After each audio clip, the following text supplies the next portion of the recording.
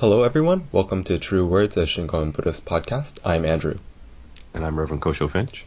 So we're on episode 18, and this time we wanted to talk about some of the expectations versus reality of Buddhist retreats and training. Yeah, I think it's a good topic. Actually, it came up recently with people interested in going on retreats, and I get questions often, people asking me about which one is better and what to expect, and I think my answer is usually quite surprising to them.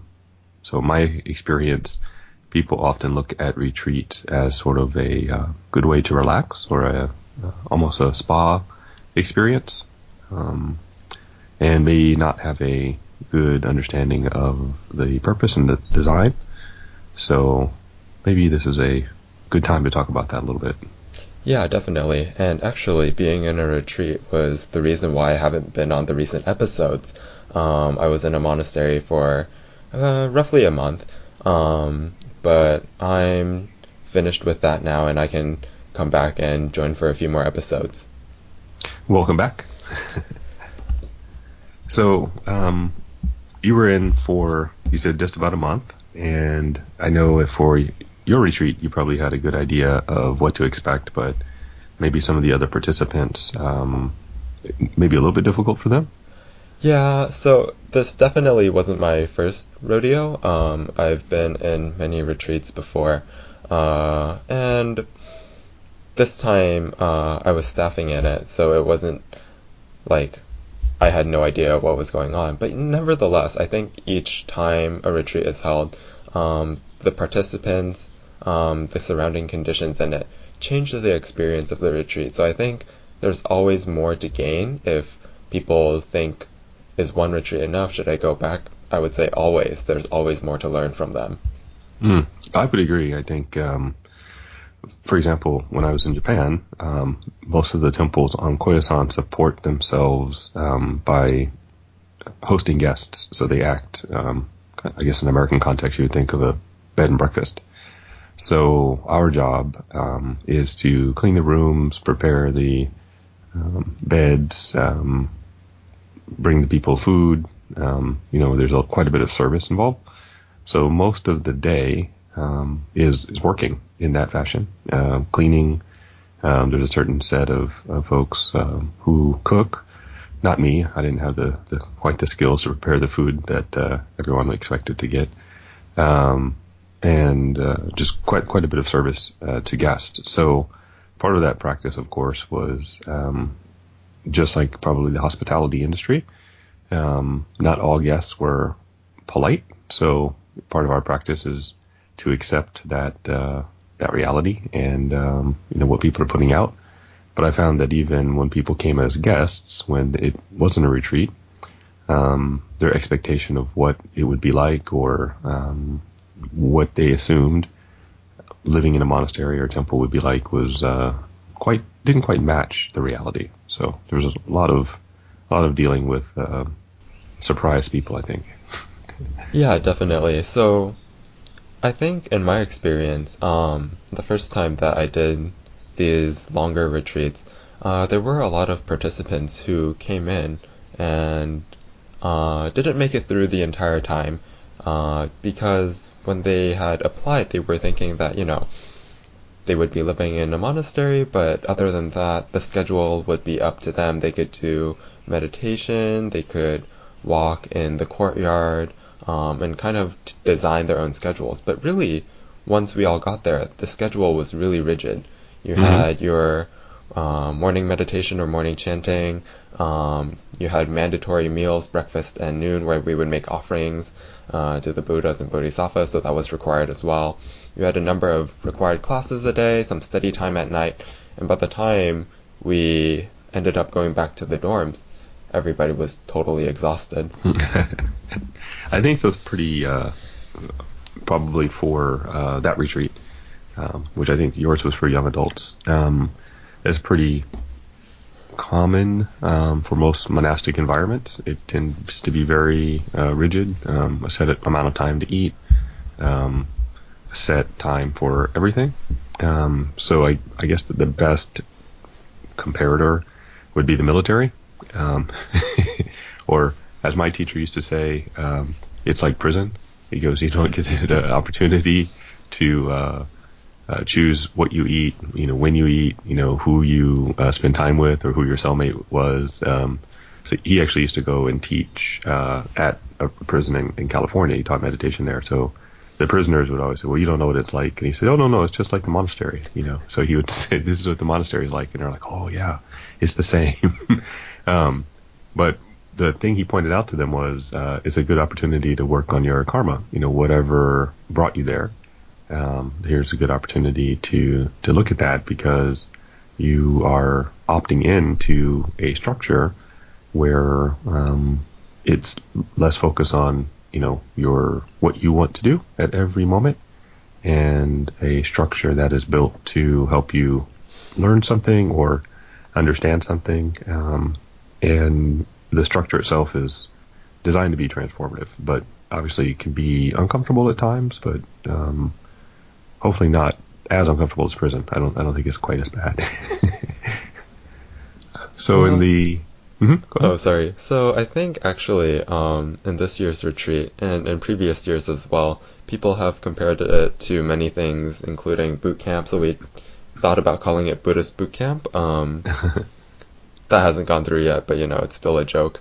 And then the other one is actually a prison. Also an orphanage or a psych ward, but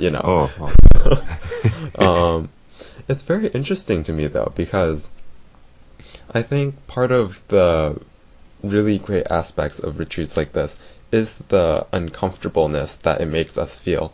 Because for me, the greatest lessons I learned during the month or 6 weeks that I spent there was in being uncomfortable and thinking about why something so simple puts me on edge. Mm-hmm. For example, being forced to wait in line for virtually any activity before we could move together as a group, or why we had to wear the exact same uniform every single day. Very simple things after a few weeks become not so simple and tiny anymore, and it was a really good opportunity to look at really what my own afflictions were and what they were manifesting as. I think that's probably a really good, when you mentioned waiting in line, I remember, so we're both only children. I remember growing up, I never had to wait in line for food. And then when I had a good friend in grade school, and I think there were 5 children in the family. So when we went to their house, everyone had to get their plate and line up, and the mother would serve, a set portion. And I never had this experience before, and I remember thinking, this is very odd. Why can't we just eat? And then you give a portion, and I thought, but I'm hungrier than that. I want more. But she looked very stern, so I was afraid to say anything. And then I didn't have that experience again until, being in the temple and having to wait for food to be served, having no input on what it was. And then I remembered that time and realized, I'd never had the experience. And so it was very jarring. And, realizing, of course, at that point, all the things it was meant to teach me, but recognizing that, that was an indulgence I think I'd had my entire life up to that point, was being able to choose, sometimes even when I wanted to eat, definitely the proportions and how much of this or that, because there was not competition. There was only my plate had to be filled. So I think the temple, a lot of things are meant, especially in Japanese temples, part of the idea is you're going to be in service to others. And so everything is meant to change your focus from your own comfort to the comfort and service of other people. So it seems sort of paradoxical. I think a lot of Westerners would come and expect the monastics to be aloof and away from everyone. And especially in those temples that take guests, it's the opposite. They're running up and down the hall, and all of the energy is focused on serving the guests. And it really turns the tables on people. And sometimes people don't actually understand the purpose of that training, so they think, oh, okay, again, it's all about my comfort as a guest, not seeing that, there's actually people here training to, change their focus. Yeah, and I think it was very similar for my experience. Uh, I didn't stay at a monastery that operates as a bed and breakfast, but definitely the temple has a lot of visitors, and so we would do the dishes after each meal, and we're talking hundreds and hundreds of diners every meal. So it was a really good way of giving back to the community. Yeah, I think that's probably the part that maybe sometimes people miss. That was the question I got all the time too. Well, why do you cut your hair? And I said, well, from a practical standpoint, it's a lot faster because we don't have as much time to bathe as the guests. And people were always got a lot of questions. Temple we stayed at generally got a lot of foreign guests too, so it was a good opportunity for people to, everything they always wanted to know about Buddhism and Buddhist life. They got a chance to ask. But I think I had some misconceptions myself before I went. Probably my closest connection or introduction to a Japanese temple or monastery was the old cartoon EQ-san. Okay. Besides watching them run up and down the floor cleaning or doing laundry, it looked like they had a pretty good time. So that was probably the only, for our listeners, you can find EQ-san on YouTube, I think now, at least the introduction cartoon. So there was the only example that I had seen. So a lot of the aspects in terms of what a retreat would be like are completely different in the West. If I read Buddhist magazines and in the back there's some advertisement for a retreat and they're featuring the finest locally grown cuisine in this area and specific chef, and you can choose the type of room you get and the comfort levels and all these things. It really, the menu reads more like a hotel or resort, and I think that's okay. But I think the traditional model is a little bit more structured. It's probably a better way to put it. I think definitely the traditional model is very structured, and it depends. I'm hesitant to say that one is ultimately better than another, but I think it's really what the individual is looking for. If they're looking for a very transformatory experience, then definitely I would suggest going to a traditional structured lifestyle, and that will really push the individual, the practitioner, to the extent of what they thought were their limits. And it's really inspiring to see how very little things become very big afflictions, and being able to have the tools to deal with those as well while you're studying and practicing Buddhism. I think the more, as you call, hotel style or resort style retreats definitely are very good for rest and relaxation, rejuvenation, sort of. If you feel very drained, I wouldn't necessarily recommend going to a monastery because that just might drain you a bit even more. I agree. But it's really dependent on what the practitioner is looking for in terms of their practice at that time. That's true. So I definitely, I would agree. I think there's been some where people go because they have something that they need to do, writing, poetry, something they need to reflect on, a big life change, and they're actually looking for a quiet place with maybe some structure or purpose, but they need literally a retreat from the world. But I would encourage people to seek out the more traditional ones as well. At least some kind of temple stay, specific retreat, some kind of time frame. Of course, my focus is ease into it. If you go into a 6-month or 3-year retreat, as the first step, that may be too much all at one time. But it's a good example of how to find the things you thought you were good at, or areas you thought you had fixed, or parts of your life you thought you had overcome.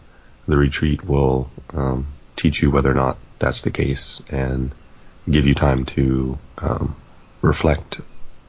I think it more naturally brings those things up to the surface. That was my experience. So my experience was things that I thought I had overcome years before. I saw they're still there. Little annoyances. So as a Westerner in a all Asian group, and thinking, I'm over some of my angst or distrust of chanting, or some of the things that I had initially. I saw, no, that's still there, and it was still an obstacle. So it was a really good opportunity to see where your natural human self-delusion sets in, and maybe what areas have actually been worked on and what areas still need work. Yeah, definitely. So when I had gone, what is this now? This was probably 2 years ago. One of my classmates had assumed that he had already gone through all of his issues with anger and that he was past that obstacle. But towards the end of the retreat, he realized quite suddenly that no, it never really went away. He had just been in environments where it didn't pop up. And I think that's really something that I think is important about the retreat. It's there, and it really depends on if the person is ready. So, for example, if someone is struggling with a lot of issues at that moment, I would say to take the time to go through those issues first. I think in some cases the retreat will help, in some cases the retreat might not, because it's so rigid and it's so demanding. But I think if a practitioner is at the stage where practice is going well, I think I'm doing really good, jump into a retreat and it will show you that you have many, many more steps to go. I think the other thing that's good about a retreat is if you get to do a practice for an extended period, then when you come back, that practice is a little bit more cemented in you. So whether it be chanting, mantra practice, meditation.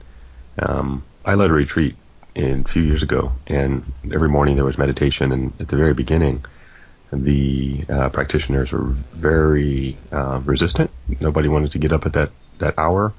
There was a lot of huffing and puffing and sighing and angry looks, and even some protest and just lay down and use the meditation cushion as a pillow.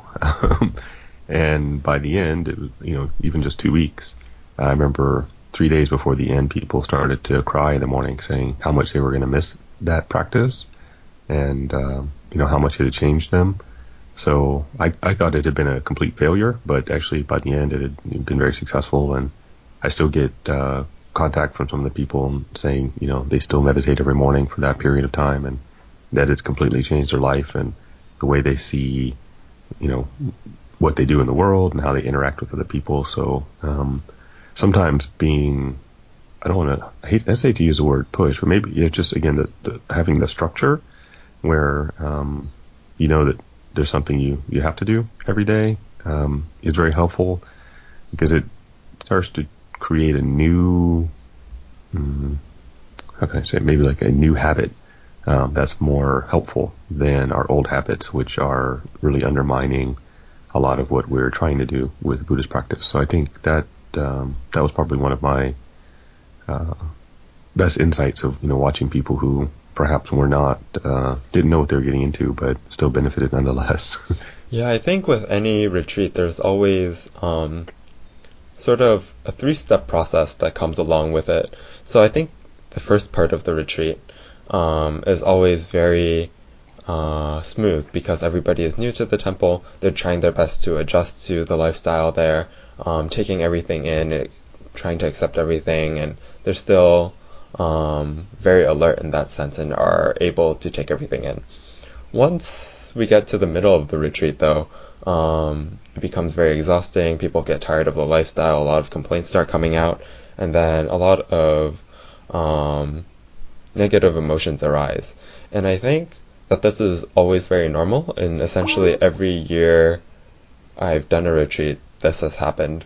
So after all of those come up, though, I think in this sort of environment where everybody is practicing, they're able to find resolutions to those issues, whether on their own or with the help of a teacher or their classmates, and then by the end of the retreat, go back to that serene mode of this is really nice again.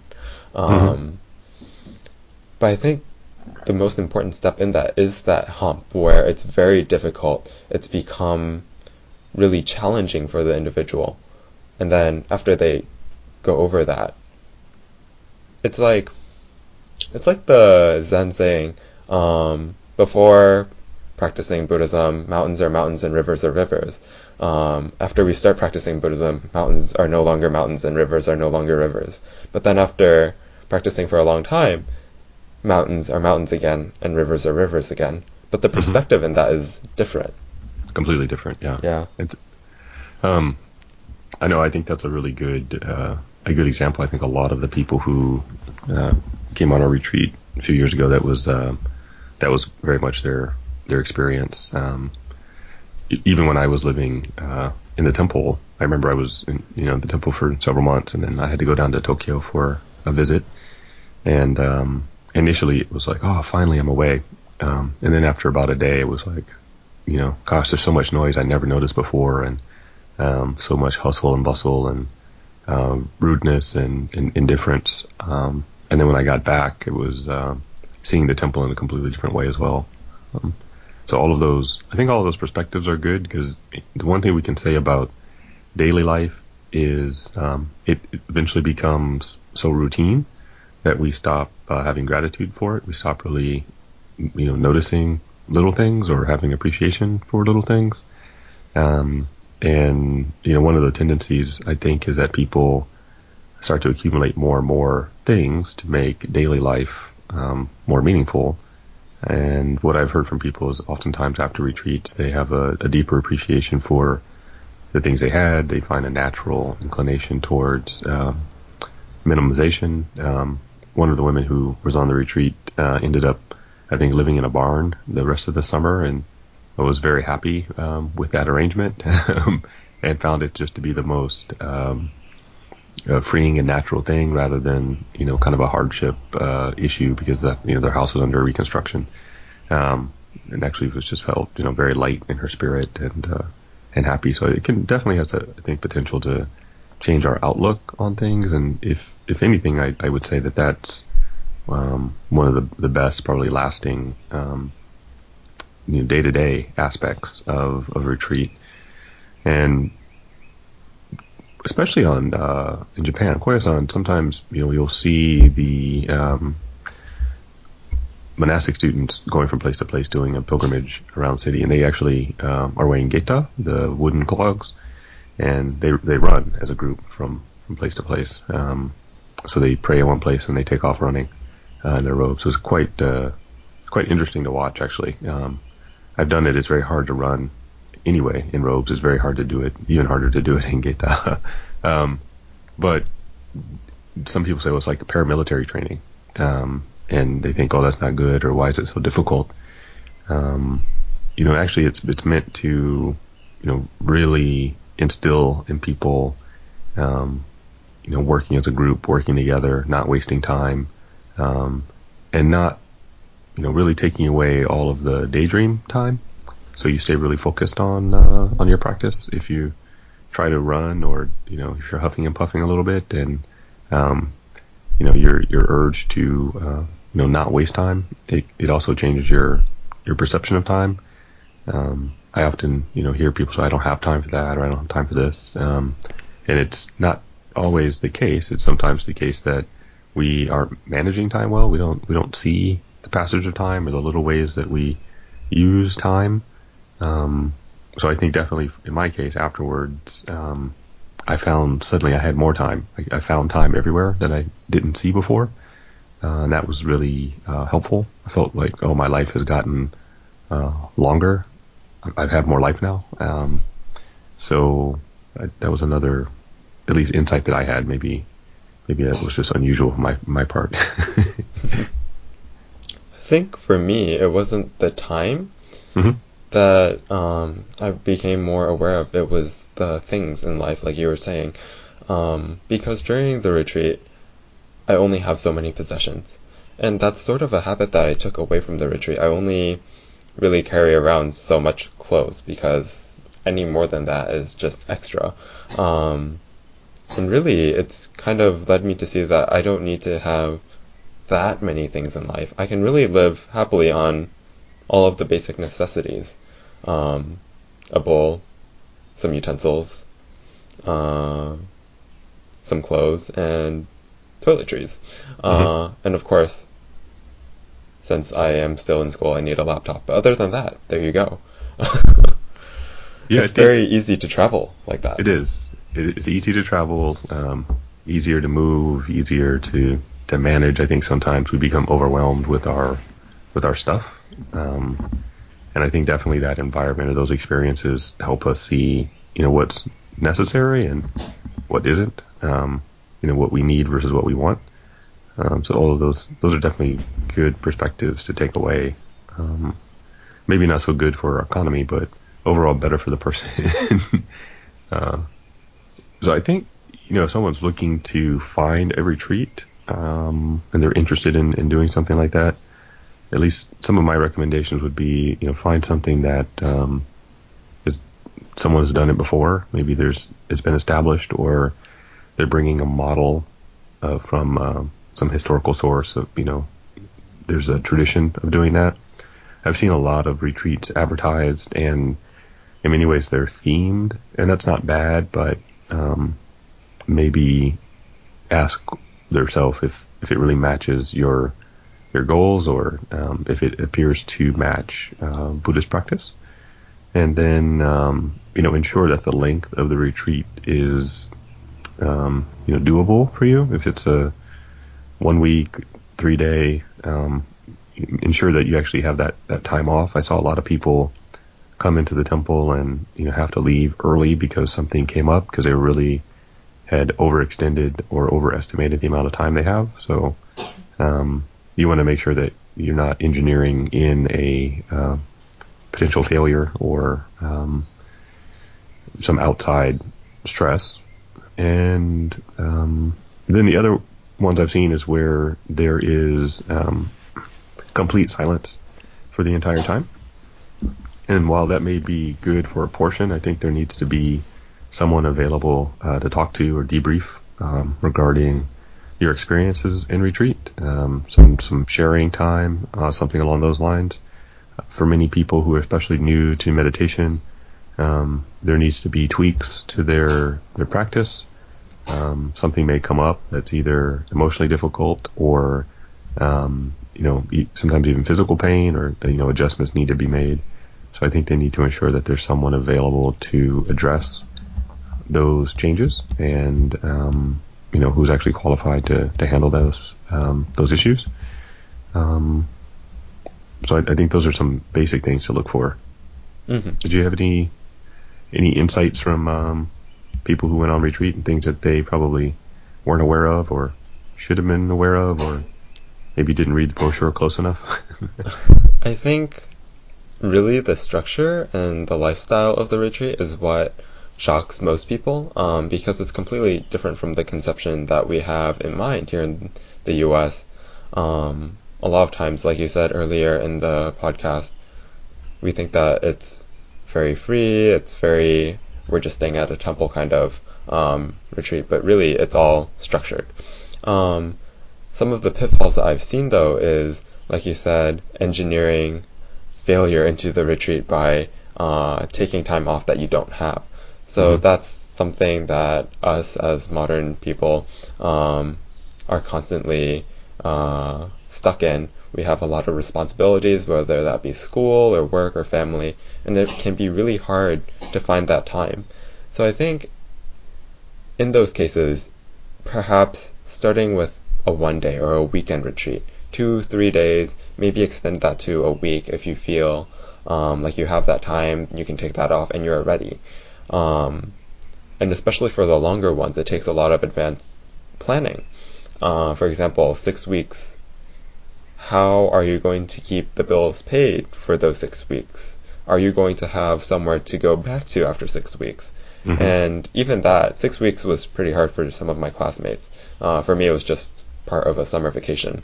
But eventually when you get into the even longer ones, 1 year, 2 years, 3 years, do you have anything to come back to? And if you have to come back early, what are you going to do? So I think all of these things are things that people who are considering extended retreats definitely need to consider. I would agree. I see it even in smaller examples where, so we ran a mini retreat at the temple over the weekend, and there's, even though it's only 3/4 of a day, or we did it in 2 sessions, so, a few hours and then a second block of a few hours. Even if it's short, sometimes people say, well, I have to keep my phone with me. I have to keep my phone on. I have to, watch for a call or a text message from a child or some other family member. I would recommend, even for that short period of time, if that portion of your attention is going to be on, on the cell phone or the email or something like that, maybe it's not a good time to do the retreat, or arrange for that person to have someone else to call so that you can be undisturbed during that time. So you sort of engineered into the retreat, a percentage of your attention that's going to be outside the retreat. Then I think a lot of times people are engineering obstacles into the retreat that don't need to be there. So those are the recommendations. People just, give some attention in advance to knowing that there will be some aspects of a retreat that will be uncomfortable, and it's supposed to be that way. But, not to make it more so. Most of these retreats are based on practices that been around for a long time. So there's some logic built into why they are the way they are. And we can benefit from them even if we don't immediately understand it. So those would be the recommendations I would have is don't undermine it on purpose from the get-go. Mm-hmm. All right. So I think that will wrap up today's episode. Was there anything else you'd like to add? No, just happy 4th of July to every listener, and hopefully everyone had a fun and enjoyable holiday, and of course safe. And then thank you for listening, and we'll see you next time. All right. Thank you, Sensei. Thank you.